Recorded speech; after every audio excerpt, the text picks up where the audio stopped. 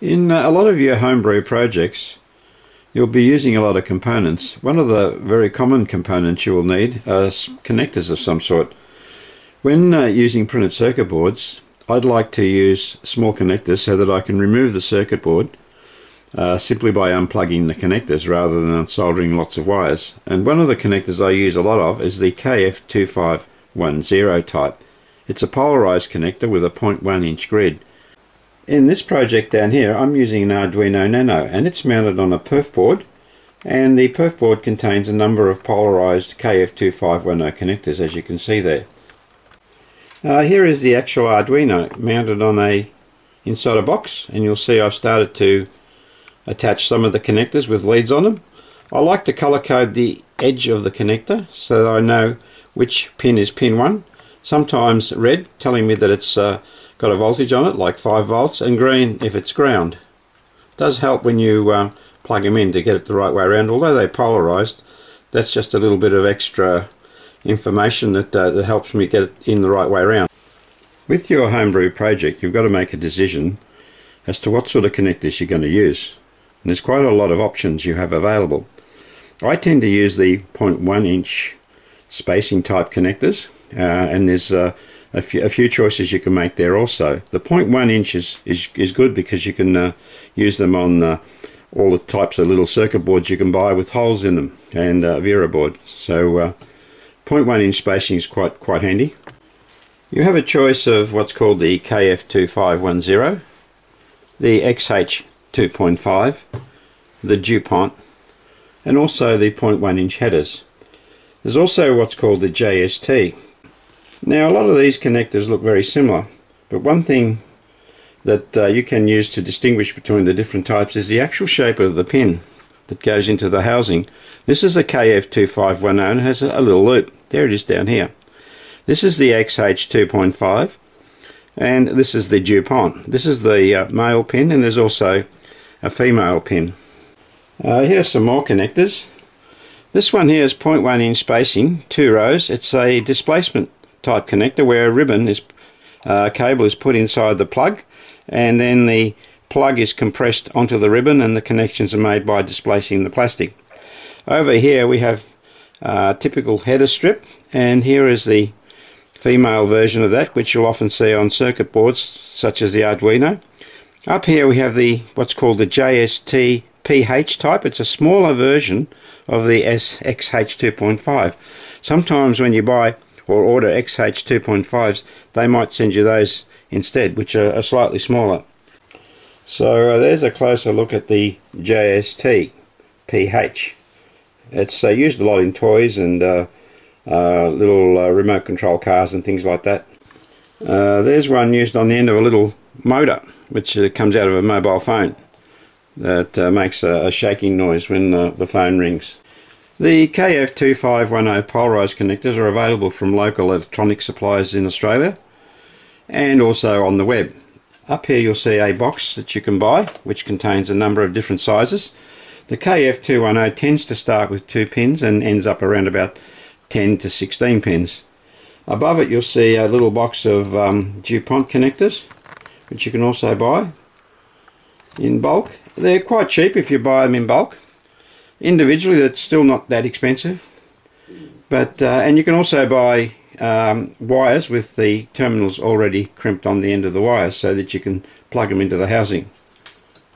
Here's a wire with a terminal already pre-crimped onto the lead, and they come in different lengths and different quantities. Again, they're not that terribly expensive. In the case of pre-crimped leads, it does make it easy. You don't have to do anything, just simply plug them into the shell. Here's an 8-way cable I purchased with the wires already in the enclosure or in the shell.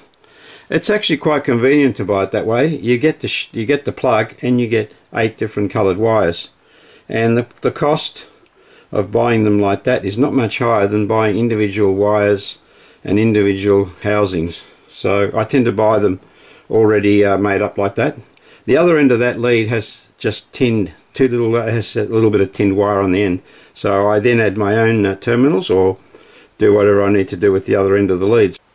Having said all that, you can buy crimped leads and so on. One thing you do have to do, however, is sometimes make a short lead or a longer lead. In that case, you have to use the individual pins and attach them to the leads.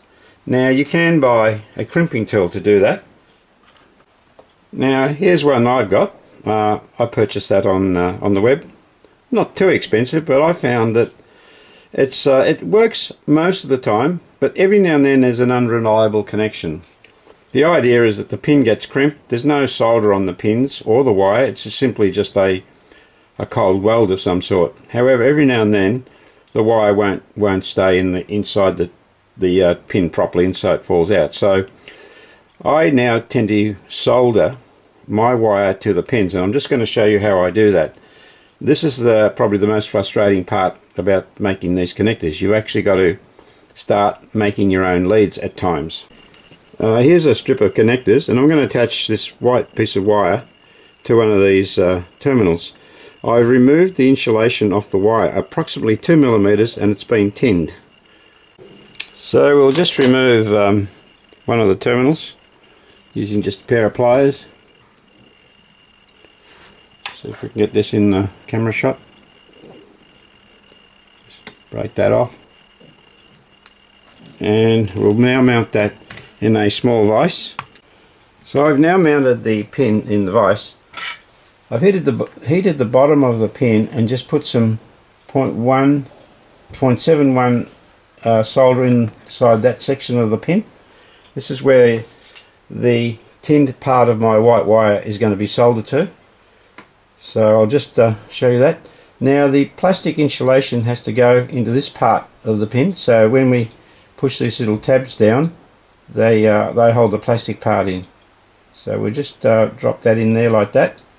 Hold it steady. You've got to hold it steady, and it looks alright. So we now remove that, and we're going to now use a pair of pliers to just crimp it. So having done that, I've got a little yellow wire here. I'm now going to use a pair of pliers to crimp the little tabs over. The first one I do is the one with the solder, and it's got to go down nice and straight and deep enough, otherwise it won't go into the housing. So you've got to just grip it. It's a bit hard with the camera here. And just like that. Don't know if we can see that. And then the little tabs over the plastic. And again, you have to make it nice and round. If you make it too fat, it won't go into the housing properly. So there we go. So there it is there. So now we can fit that into the housing. I'm using yellow for the VO connection. So I'll just put that the right way up. And it goes click. Once it's clicked, it's in. And it's done. So that's it. That's how I make my little connectors up. I find soldering's fairly reliable. Right. Now, if you make a mistake and get in the wrong hole, using a fine tipped scriber or pointed object like this, you can push down through there and just extract the pin without damaging it too much. There's a tiny little barb that sticks up. That barb engages in the square hole, and that's what stops it coming out. You'll hear it click when it goes in. So that's how we assemble these little connectors with the homemade wire. I find soldering is much more reliable than the crimping tool I've got. No doubt if I had a very good crimping tool, that'd be quite good as well, but with the soldering I haven't had any problems.